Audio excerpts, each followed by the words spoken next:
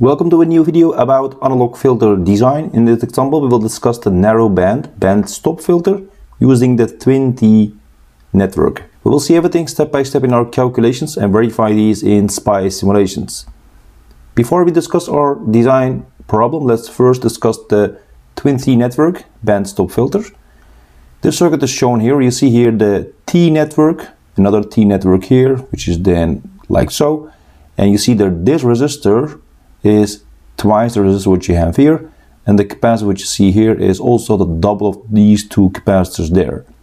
And we have also two operational amplifiers in the unity gain feedback configuration functioning as a voltage buffer. In addition, we have here a voltage divider using these two resistors and the parameter X. The details will be discussed shortly, and we have here the transfer function for this circuit that is given by this VO over VI is here using the transfer function for the 0 and the second order term in the denominator. So you have a second order in the numerator and also a second order in the denominator. The standard form of a second order band stop filter, that is given by this expression. You see here the parameters K, which is the passband gain, the gain at the DC, and also a gain at the high frequencies.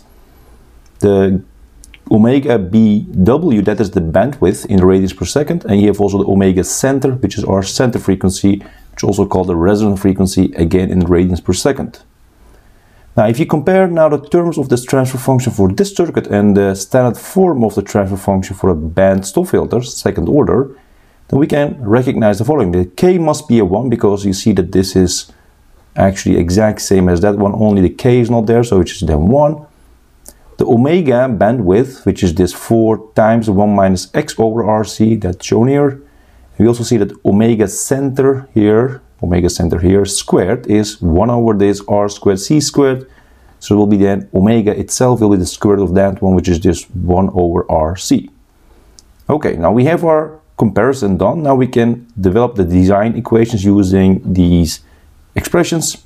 And the R can be expressed like so, 1 over the center frequency in radians per second and also the capacitor in the denominator.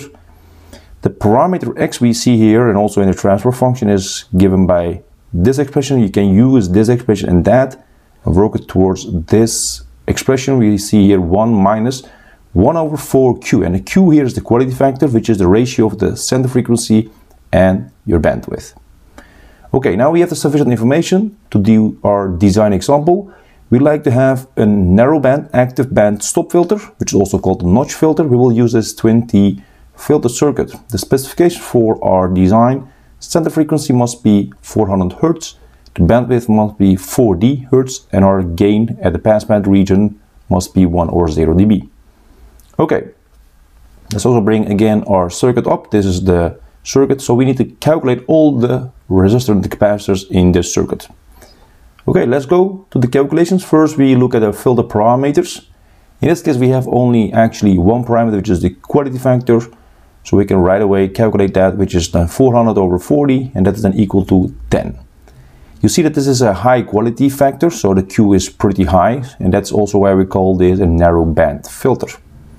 Now we can calculate the component values using the quality factor and also the other parameter, which is the X here, we will calculate shortly.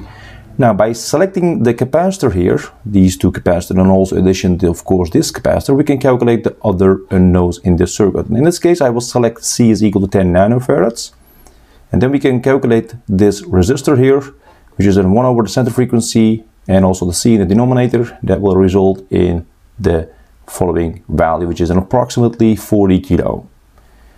Okay, we have also now the Q here, and also then we can calculate our X, that is then X is equal to 1 minus 1 over 4Q, which is then actually this expression, and you see here that is 0.975.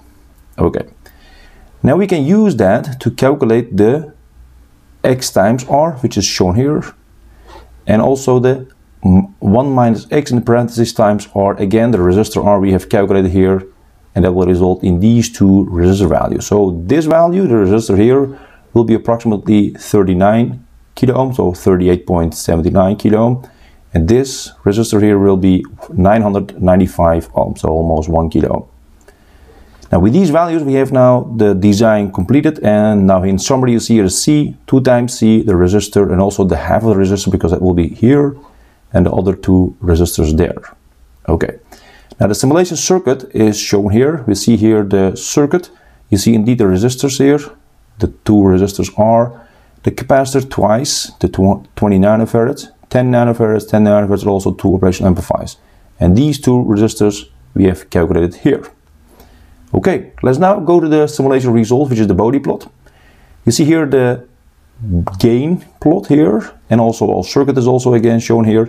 In order to enlarge this, I have plotted the linear axis, which is the frequency scale in the linear region. So this one, so x-axis is linear, so 1, 0, 100, 200, so not in log scale normally, but you see in the Bode plots. This is the gain. You see here at the low frequency that the gain is indeed 0 dB or 1, so as we wanted, but you also see that at high frequencies. So at this 0 dB, then it gets a very sharp notch, which is then at this frequency, which is 400 Hertz, which is as we wanted, which is our center frequency, also called the notch frequency.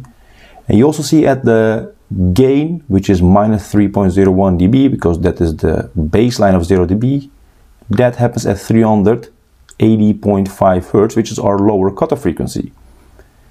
And we can define it as like so. And now you also see the same gain if you go to the frequency of 420.5 Hertz, which is actually coming from here and then going down by this much gain. And that is the upper cutoff frequency. And we can define it by this expression. And now the bandwidth is then defined as the F bandwidth is the upper cutoff frequency minus the lower cutoff frequency. And you see here the values, and that will be 40 Hertz. As we wanted, so we can say the design is indeed as we wanted. So we have verified our calculations using the SPICE simulations. If you have any questions, please let me know and I will try to answer them as soon as possible. Don't forget to like and share these videos so that we can reach more people for these interesting topics. Thanks for your cooperation and see you next time in another video.